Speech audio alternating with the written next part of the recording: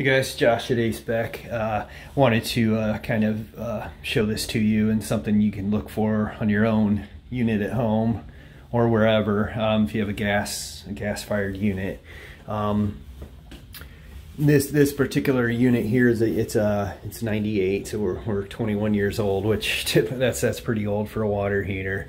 But nonetheless, what I wanted to show you today is look at the plastic here around the nipples. You can kind of see how that's kind of see a hole in that one, how it's kind of compromised, melted.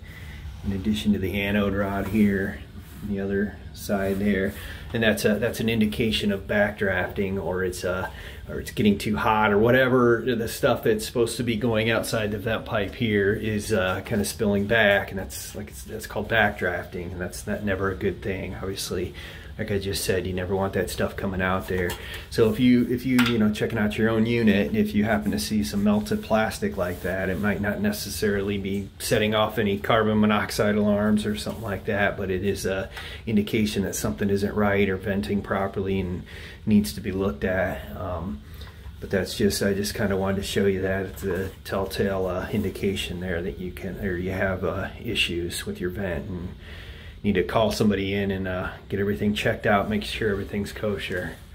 And this is Josh with A.k.a. Northwest Ohio Home Inspections. Thanks.